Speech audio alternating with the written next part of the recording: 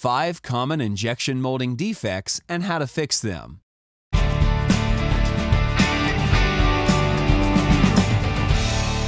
Orange Plastics Academy. During the injection molding process, liquid plastic is injected into a mold at high pressure. The plastic flows through the mold, fills the cavity, and solidifies, all in a matter of seconds. During this moment, many different defects can potentially occur. 1. Sink marks. Sink marks are small craters that develop in thicker areas of the product when shrinkage occurs in the inner portions. They are often caused by insufficient cooling due to uneven wall thickness, but can arise from low injection pressure or too high temperatures surrounding the area where plastic enters the mold. Sink marks can be solved by optimizing the cooling process, either by changing the cooling time and temperatures, or by changing wall thickness and the product's design in order to make the cooling requirements less complex. 2. Flow lines. Do we notice flow lines appear as a wavy pattern, often of a slightly different color than the surrounding area and generally in a narrow section of the molded component? Then we've stumbled upon a problem called flow lines. Flow lines won't typically impact the integrity of the component, but can be undesirable from an aesthetic point of view. Flow lines are caused when the liquid plastic solidifies at different rates. There are many ways to fix them, such as increasing temperature, raising injection speed, changing the type of plastic, or changing the product design.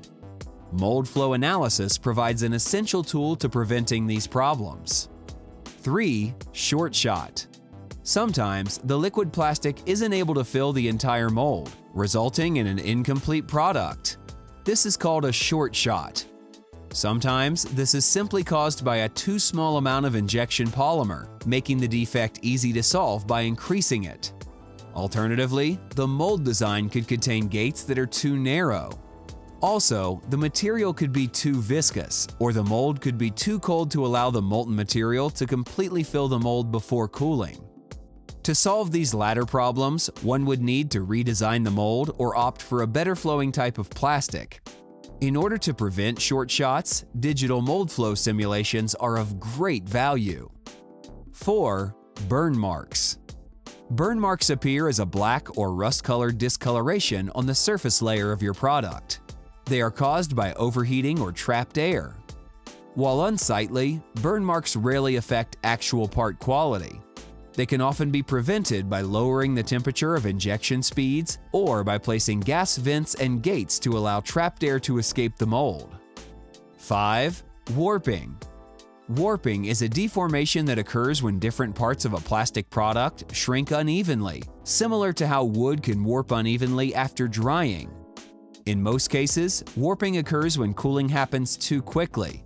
Yet sometimes, the mold's actual design is the culprit when its walls are not of uniform thickness. In that case, you would need to redesign the mold with uniform wall thickness and part symmetry, preventing defects. While the causes of injection molding defects are often simple, solving them can be quite a puzzle. Solving one problem, for instance by increasing the heat, could potentially introduce new defects.